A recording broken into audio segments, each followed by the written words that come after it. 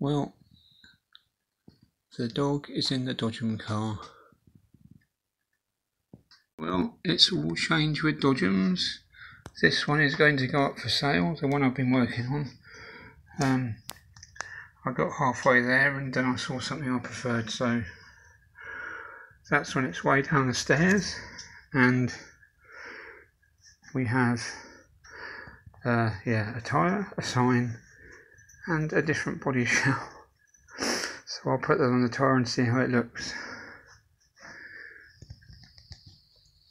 4 lights, woohoo!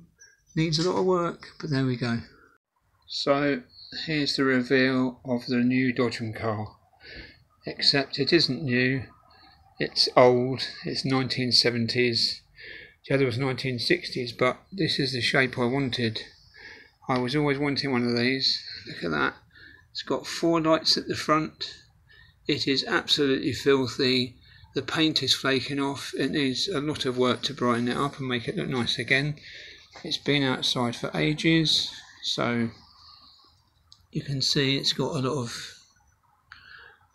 sort of detritus in the paint. It's been repainted several times. This side bit is just some silver tape they've stuck on it. Looks like it was orange as well at one point, looking at that.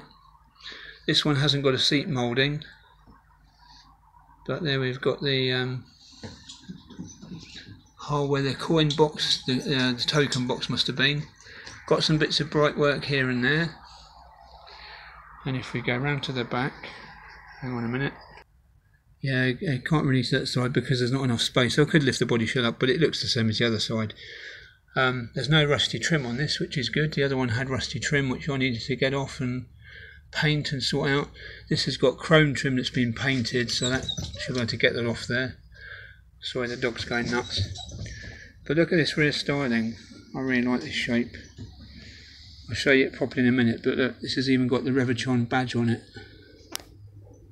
If that will focus. Yeah, I'll try and get that cleaned up, but that's the manufacturer's badge.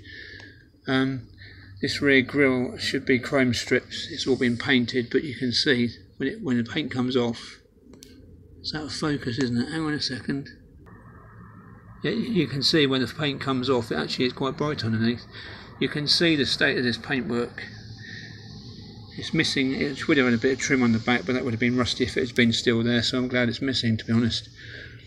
Yeah, look under here. It's filthy. Needs so much work, but so did my other one, and I got it looking alright in the end. Hang on. There we go. Now you can read it. Reverchon France. Had a number 7 on it as well. Excuse the dog. Frankie, get out of the way. Silly animal. Yeah. So there we go. Yeah, look at that. I really like that. It's a shame they've painted over the rear light lens, but at least the chrome bits are still there. I think this looks well good. Better than the other one, actually. I prefer the styling of this one. It says the other one was the 1960s. This is a 1970s one, so it's a later design, but it's still jolly rare. These are rare to find in any condition now. So yeah, there we are. I'll post another update when I get it looking a bit better. But I love that at front with those 4 little lights. It's definitely my favourite dodgem car of all. Out of all the dodgem cars that have been made over the years, this is my favourite one. So lots of work to do, but I'll get it looking good again, hopefully, just like the last one. Thanks for watching. My other one is now for sale if anyone's interested in buying my other one, the orange one. Yep, it's on its side because I'm moving it out of the way. But yeah, if anyone's interested in this old dodgem, the other dodgem car I was working on, that I sort of partly did up, it's going to be for sale. So leave me a message in the comments and I'll get back to you. Cheers, thanks for watching. Take care. Bye. I'm just trying the old seat in it out the other dodgem car.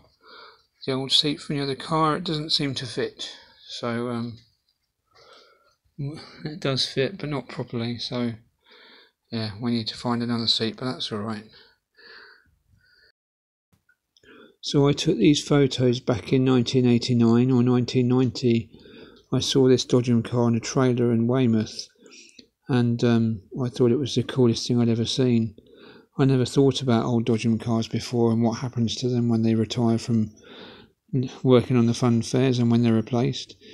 So these two photos here are the ones that really got me into dodgem cars and make me want to buy my own dodgem car in later years.